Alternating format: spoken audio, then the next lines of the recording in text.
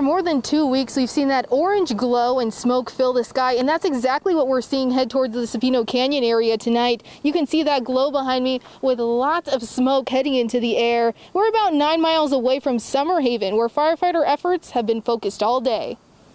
The Bighorn fire is now less than a mile away from Summerhaven. We did, because of the winds, have some areas where the fire actually jumped the containment line, but the crews have been working day and night to go back in and rope off those areas again and build new containment lines. Today, lots of overhead activity took place to protect that community, with helicopters dropping water over the fire and even conducting burnouts. They're ping-pong-sized balls that they drop, and they hit the ground, and they have an accelerant in them, and that will cause a fire in a very targeted area. No homes have been lost to the fire.